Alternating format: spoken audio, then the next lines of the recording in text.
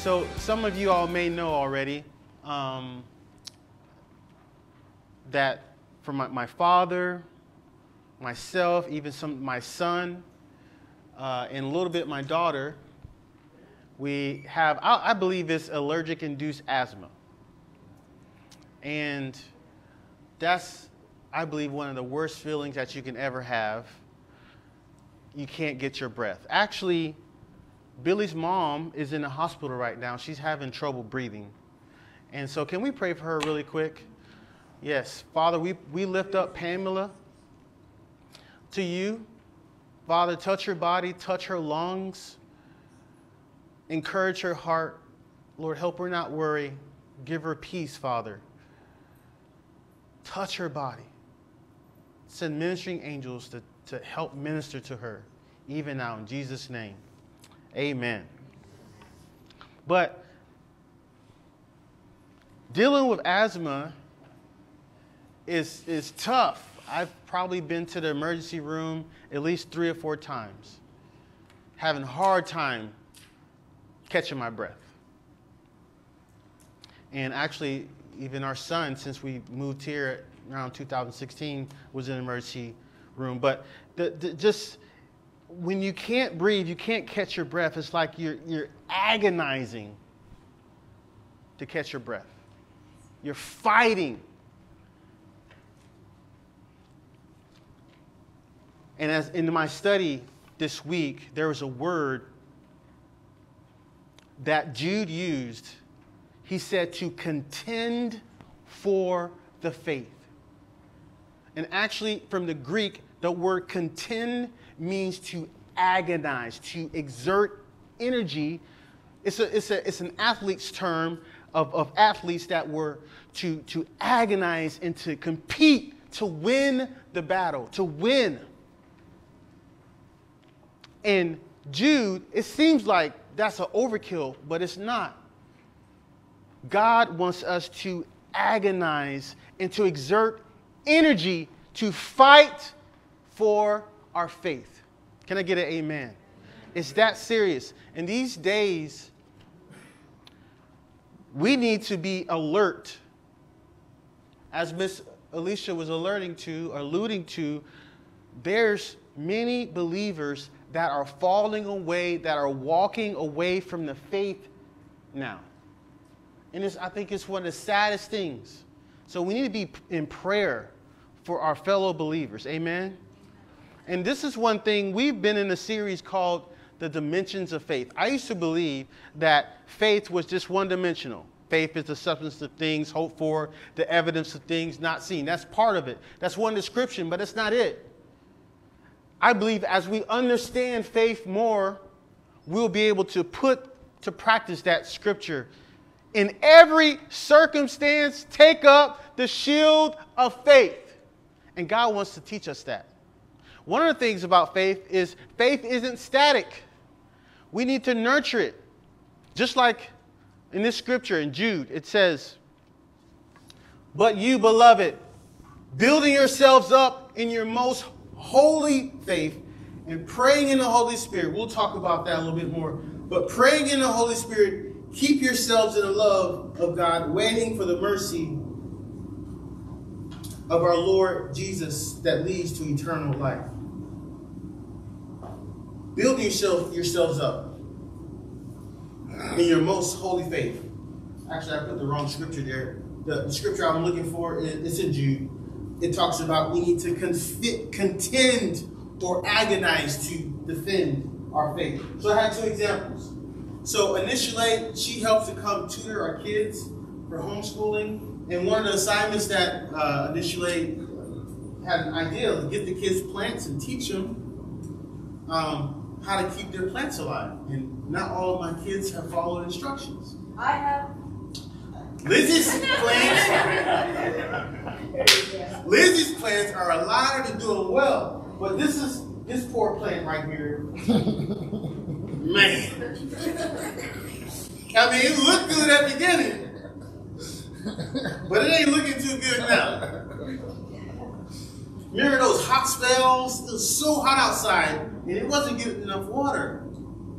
But I believe this is a picture of how we need to nurture our faith and how we need to protect our faith. It's not static.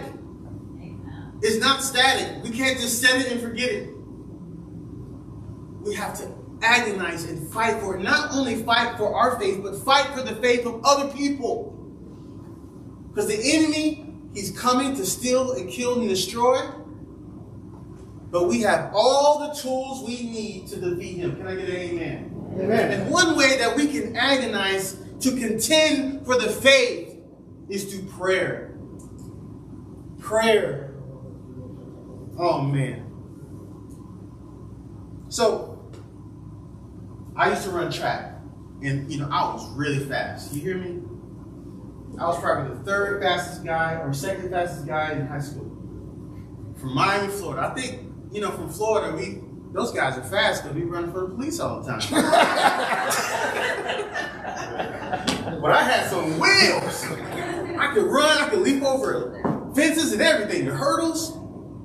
But one of the things, before we went to the track meet, and probably with other sports, they'd have us load up on pasta.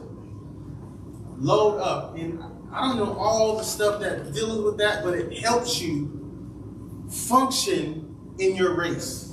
And what we need to load up on as we run this race called life, we need to load up on prayer. Prayer is a tool. It's not only a tool, it's a lifestyle.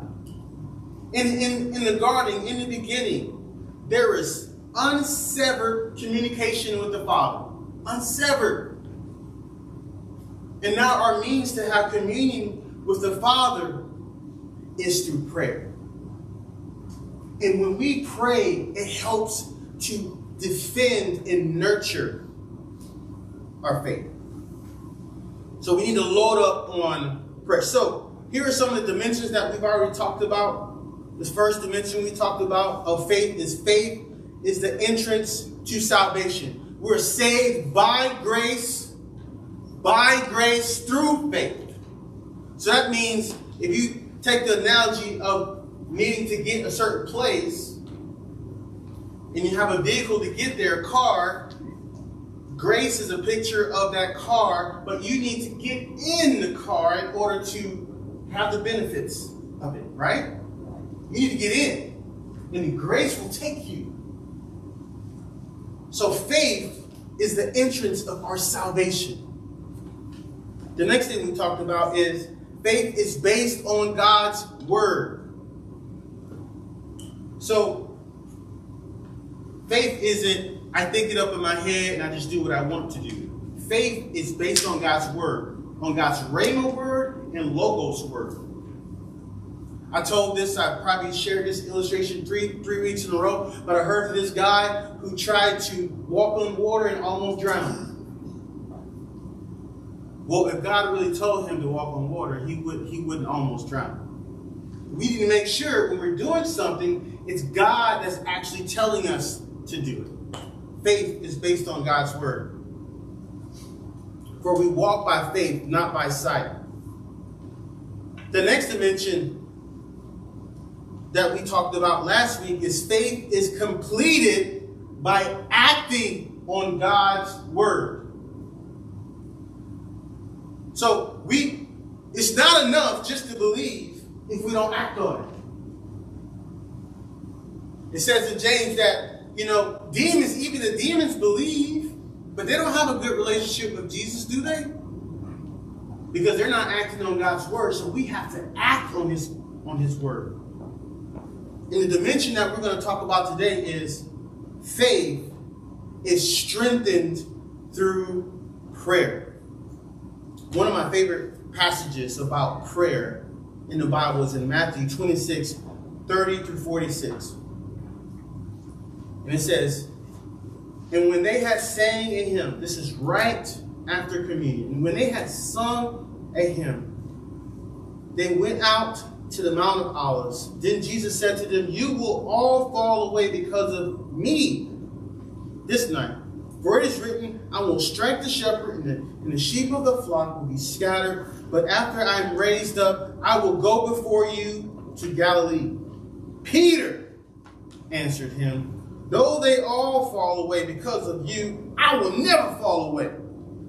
Jesus said to him, truly I tell you, this very night before the rooster crows, you will deny me 3 times. And then another part of the scripture, you know what it says? Jesus told Peter, the enemy wants to sift you as wheat. But I have prayed for you that your faith doesn't fail. So in this passage, it's so interesting. Have your parents ever tell you something? He's like, hey, warn you about something. He's like, oh, it's all right. Maybe it's just me. But one day, this is just a short story. I'll tell you about some of LT's past. Not proud of it, but so one day I'm taking a bath and I'm listening to some of that hardcore rap music. Hardcore. And oh yeah, I'm not even gonna share what it was. Hardcore. My mom walked in there. She's like, "Hey son, do you know that demonic spirits is on that music? You need to stop listening to that music."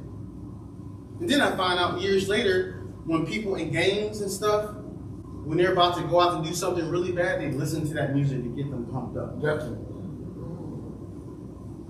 But my mom tried to warn me about music and about the influence that it can have. It's so dangerous. I mean, some of this music is casting a spell over our generation, over our kids. She warned me. And Jesus, in this passage, is going to warn Peter. This is what you need to do. Let's keep reading. Though they all fall away because of you, I will never fall away, Jesus said to him. Truly I tell you, this very night, before the rooster crows, you will deny me 3 times, Peter said to him. Even if I must die with you, I will not deny you. And all the disciples said the same thing.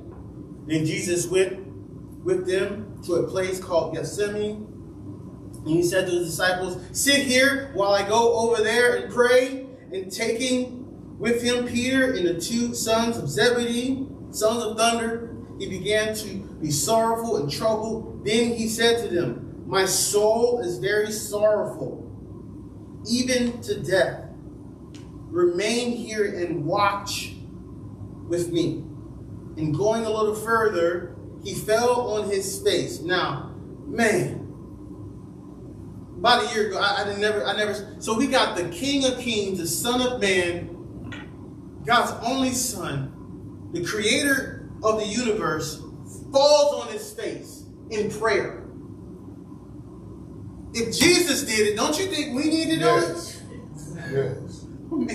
I was like, oh my goodness, I got some more humility to work on, right?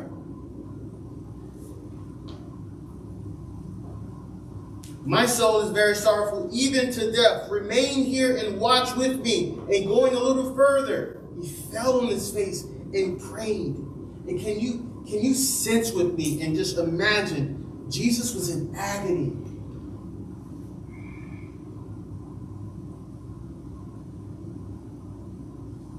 My Father, if it be possible, let this cup pass from me. Nevertheless, not as I will, but as you will. And he came to the disciples and found them sleeping.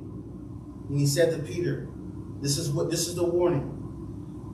So could you not watch with me 1 hour? Watch and pray, that you may not enter into temptation. Check it out. The spirit indeed is willing, but the flesh is weak. Again, for the second time, he went away and prayed, my Father, if this cannot pass unless I drink it, your will be done. And so, the mention of cup here, I don't think this translation mentions cup, but the cup reference an Old Testament reference talking about the wrath of God. So what Jesus knew he was going to get, he was going to partake or have to endure some of God's wrath on our behalf. So he was in intense anguish. He didn't want to do it. Is there any other way? He says.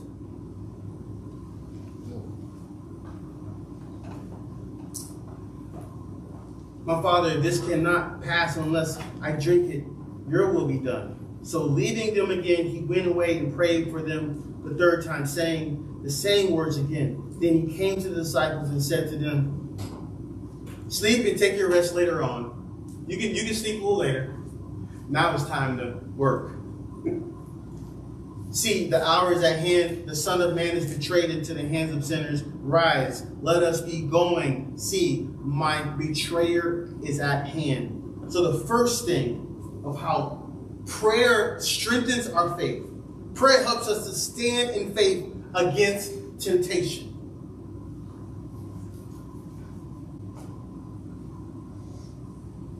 So I was talking to a couple of strong believers, and a while back, I think I shared this analogy before. He gave me this analogy of the dumpster dive, the spiritual dumpster dive. Yeah. And so what happens is when we don't partake of God's food and partake of God's hanging out with, being with God's people and spending time in prayer, we actually become hungry. We become so desperate that we begin to do a spiritual dumpster dive into things of this world. Meaning that sometimes we're so hungry in the spiritual that we're willing to eat trash. Through television, through what we listen to, through what we allow to come through our eye gate. But as we spend time in prayer, it will help us stay strong and not have the desire for those things of this world. Matthew 26:41 says, watch and pray that you may not enter into temptation. And a lot of us know about the story of David. David, he done a lot of great things, but the Bible said when he was chilling, this is the LTV translation. When he was chilling back at the palace, the normal time when kings went out to fight, he was hanging out drinking Kool-Aid, and he wasn't ready for the temptation to come. And I believe being in battle is a picture of prayer, studying our Bible, and standing strong in faith. 2 Samuel 11, 1-2. In the spring of the year, the time when kings go out to battle, the springtime, oftentimes armies choose springtime because they can get fruit and other vegetables and things just right off the tree to feed the army. And that's when kings would normally go out. But David said, oh, I'm good. I'll just send my general out there. One thing that we can't delegate is our spiritual prayer life. We can't delegate that. There's other things we can, but not that. This is the next thing that prayer helps us to stand in faith to do God's will. Matthew 26:38-39. Then he said to him, my soul is very sorrowful, even to death. Remain here and watch with me. And going a little further, he fell on his face and prayed, saying, my Father, if it is possible, let this cup pass from me. Nevertheless, not as I will, but as I will. As we stay and spend time in prayer, it helps us to do God's will. So Ephesians 6 is very interesting scripture here. 18-20. It says, praying at all times with all prayer and supplication. To that end, keep alert with all perseverance, making supplication for all the saints and also for me, that words may be given to me in opening my mouth boldly to proclaim the mystery of the gospel, for which I am an ambassador in chains, that I may declare it boldly as I ought to speak. So right here, Paul recognizes that one of his duties And one of the things he's called to do is to speak God's word boldly, but he asked for prayer in order to do it. He asked for prayer. Luke 6:12-16, he says, in these days he went out to the mountain to pray, and all night he continued in prayer to God. And when day came, so Jesus prayed all day, all night, until the morning. And when day came, he called the disciples and chose from them 12, whom he named apostles. So before he chose his 12 disciples, his 12 apostles, he spent all night in prayer. One more scripture on this point. Proverbs 3:5-6. Check this out. Trust in the Lord with all your heart, and do not lean on your own understanding, and in all your ways, yada. The Greek word for acknowledge, the Hebrew word there for acknowledge is yada.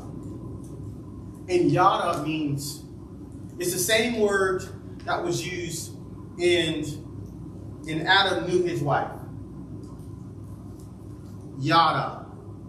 Spend time. Connect with the Lord. And as you do that, you will get the direction that you need. Here's the next point. Actually, let's go back. Let's read this one right here. This is during the time where the apostles in the early church, they were being threatened.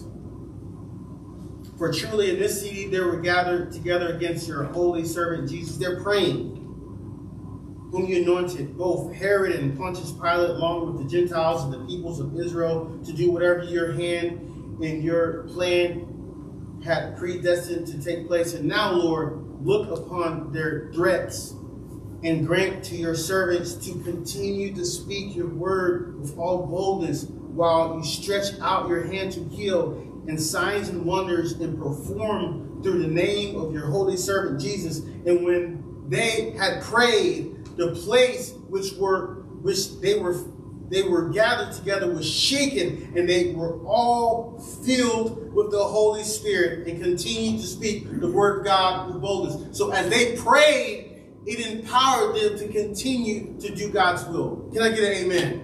Amen. So what does being filled with the Holy Spirit? Because when we're a believer, we have the Holy Spirit, right?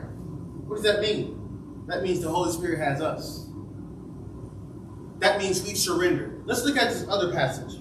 Ephesians 5:18-20. And do not get drunk with wine, for that is debauchery, but be filled with the Holy Spirit.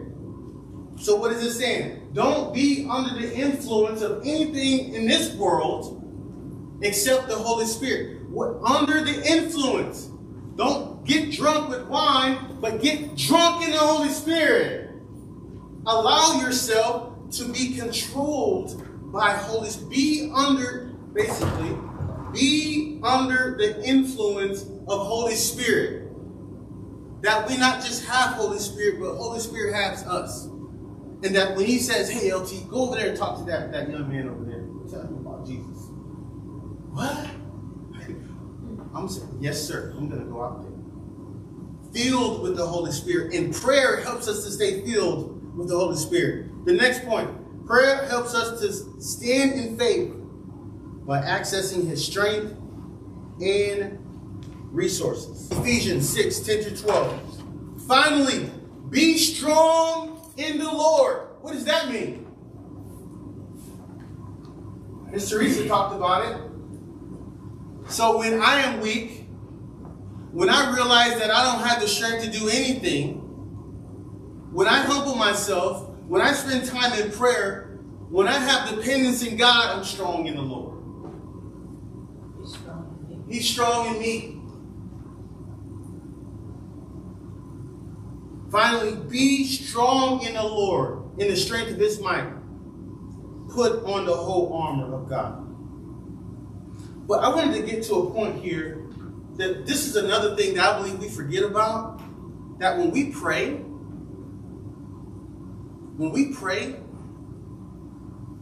angels are sent to help minister to us. You know that? I think for some of us, we have angels that are just bored. I'm serious. Some of our angels are bored. LT, when are you going to speak God's word so I can act on your behalf? Matthew 4:11. Then the devil left him, and this is after Jesus was tempted. Then the devil left him, and behold, angels came and were ministering to him. So in Ephesians 10, it talks about Ephesians 6:10 through 12. It says, we wrestle not against flesh and blood. That means we wrestle not against other humans. We don't wrestle against the amount of melanin we have in our skin. That's what the media would tell us, right? Oh yeah, that guy, he's got all that melanin, so that means he hates that person. Or he got that less melanin, that means this. What? The Bible says, we wrestle not against flesh and blood, but against principalities. What are principalities? It's systems of angels. You know that? It's systems of angels, both good and bad. Ephesians 2:2. The prince, check this out. The prince of the power of the air, the spirit that is now at work in the sons of disobedience. The prince of the power of the air, another word, power is the word for exousia. That means authority, like the badge that an officer would wear. It's talking about Satan. And in Hebrews, I thought this is very interesting. So whoever was writing Hebrews was trying to say, Jesus is better. Jesus is better than Moses. Jesus is better than angels. Jesus is better. Everybody say Jesus is better. Jesus is better. He better. You got to say it like that. Hebrews 1. So in the context of the writer saying Jesus is better than angels, he describes to them how humans relate to angels. Of the angels, he says, he makes his angels winds and his ministers a flame of fire. But of the Son, he says, your throne, O God, is forever and ever. The scepter of uprightness is the scepter of your kingdom.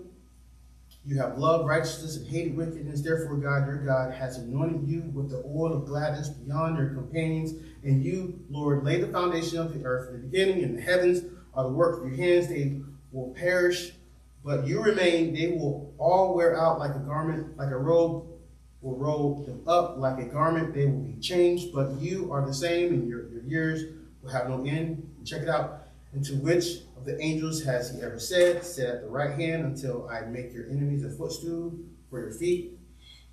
Here it is. Are they not all ministering spirits sent out to serve for the sake of those who are to inherit salvation? Listen to Daniel. Daniel 10. Starting verse 2. In those days, I, Daniel, was mourning for 3 weeks. I ate no delicacies, no meat or wine entered my mouth, nor did I anoint myself at all for the full 3 weeks. And this is where we get the 21-day fast. And behold, a hand touched me. So right after that, Daniel gets a vision of Jesus Christ. And it's almost exactly what's written in Revelation. Having the gold satchel and all that stuff. But after this vision, this is what happens. And behold, a hand touched me and set me trembling on my hands and knees. And he said to me, O Daniel, man greatly loved, understand the words that I speak to you and stand upright, for now I have been sent to you. So as he prayed, an angel was dispatched to Daniel.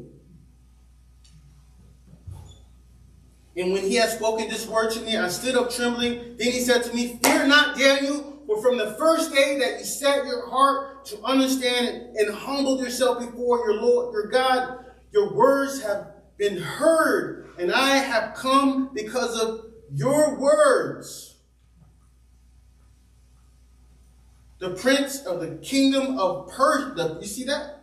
The prince of the kingdom of Persia withstood me 21 days. But Michael, one of the chief princes came to help me, for I was left there with the kings of Persia. So it seems like this angel Gabriel was assigned to the kings of Persia to do something there. But when Daniel started praying, Gabriel was dispatched to him. Isn't that amazing?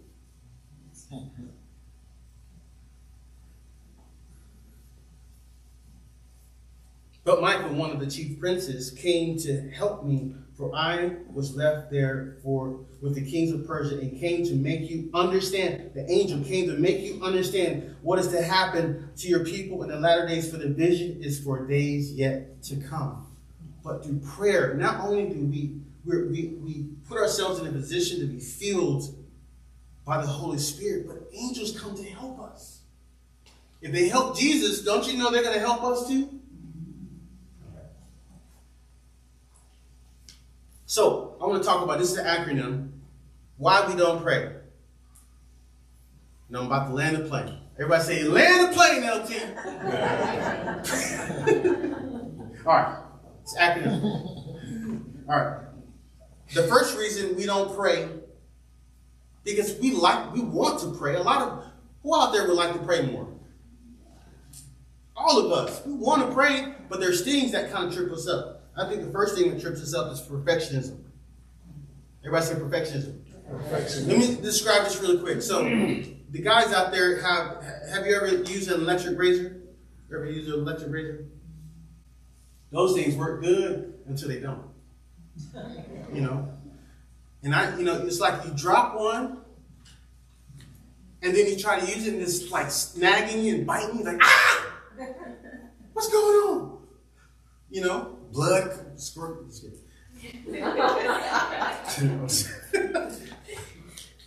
But that's a picture of the fall of creation. We used to be perfect. We used to do everything perfectly. But because of the fall, we're not quite perfect. We got a little snag, you know. And perfectionism is when we try to fix things or make things right in our own strength. The devil loves perfectionism. You hear me? Perfectionism has killed a lot of people. So I want to give you a prescription. Everybody say prescription. All right, here's your prescription. I want you to notate every time you say should, could, would. I want you to write it down. Should, shoulda, coulda, woulda. You know, the shouldas and the couldas and the wouldas is the language of perfectionism. And the devil wants to make prayer so complicated, but it's not complicated. It's just it's just our heart direction towards God. It's just a conversation. Just like when we talk on the phone or talk to our best friend. Say, Lord, how you doing today? I love you, Lord. Could you help me be strong today? Could you help me keep you on my... Prayer is just communicating. And the devil says, oh, look at you. You didn't do it right. You didn't kneel at the right angle. Or your voice inflection wasn't quite... No! God loves our prayers. Or you wasn't using enough big words in your prayer. Yeah. Is it fast enough? No, just simple prayers. This quote here from Richard Foster. He says, real prayer comes not from gritting our teeth, but from falling in love. Amen. Nice. Amen. Falling in love. And here's this. It's even in your book. To pray all the time necessitates being in various positions because you will never be in the same position all day. In the Bible, people prayed standing, lifting their hands, sitting, kneeling, looking upward, bowing down, placing their heads between their knees, pounding on their breasts, and facing the temple. Here's the second reason. We don't remember its power. I saw this little phrase here. Prayerlessness equals powerlessness. James 5:16. Confess to one another, therefore, your faults, your slips, your false steps, your offenses, your sins, and pray also for one another that you may be healed and restored to a spiritual tone of mind in the heart. The earnest, heartfelt, continued prayer of a righteous man makes tremendous power available. Here's the next one. The absence of habit. Luke 5:16. But Jesus himself would often slip away to the wilderness and pray. I like this quote. Oh yeah, let's go to 1 Peter 2:21. To this you were called, because Christ suffered for you, leaving you an example that you may follow in his steps.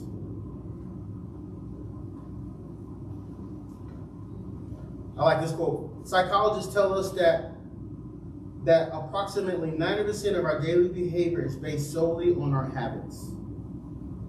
None of us really decide our future. Instead, we decide our habits, and our habits decide our future. But I believe as we begin to take steps, even if it's a small step, it will develop a desire and an appetite for it. You know, I was stationed in South Korea, and they had a thing there called kimchi. And, you know, you have the kimchi that was, you know, that was for the, lack of better terms, for the wimps. You know, the cucumber kimchi, right? You know what I mean? Like I'm not gonna dabble too much. But then you have the hardcore kimchi. I never really touched that stuff. Like, how can they eat that? They developed an appetite because it was habitual. That was part of their culture. Start taking steps and make it a part of your culture. You can do it. If a thought becomes a feeling becomes an action becomes a decision becomes a behavior becomes character becomes destiny, and destiny becomes our legacy. Did I put habit in there? Did I miss habit? I miss habit. Character after character, it becomes a habit. So we need to work on our habits. This is the last one. Why? Your spiritual stomach is full of things of this world. So if we're already full, we're not going to be hungry for God. So how many like Thanksgiving? Like to eat? What's your favorite thing you like to eat on Thanksgiving? Yeah. Turkey? Green beans and mashed potatoes. Who else? What's your favorite thing, James? Turkey. Turkey. Especially when it's moist. It can't be dry, right? Yes. Oh my God, Thank you. you know? But can you imagine the first time when you're about to get ready to eat your Thanksgiving meal? You just can't wait. You eat it and just tear it up. But then you're invited to all these other places. But you're not as excited anymore because you're already full. And that's a picture of what happens if we fill ourselves with the world. We won't be hungry for God. God wants us to hunger and thirst for Him. Amen. Amen? Amen. All right, so I have this video that I'm going to show. And it's a picture of grace. We're not going to look at all of it. But it's a video that talks about the relationship of a father to his son. It's beautiful. It's a beautiful story. Probably some of you are familiar with it. But that young man that's in the wheelchair is a picture of all of us. You know that? We're all powerless. We all are impotent. We all have nothing without God. We need His grace in our lives. And one of the things that helps us to partake in that grace that He's given us, the strength for us to finish our race, is through prayer. Is through spending time with the Father. Look what Jesus did. Look what Jesus did. He was in so much agony. He was like, man, this is going to be tough. Facing the wrath of God, this is tough. but he fell on his knees and he prayed. That's the answer. Faith is strengthened through prayer. Let's bow our heads.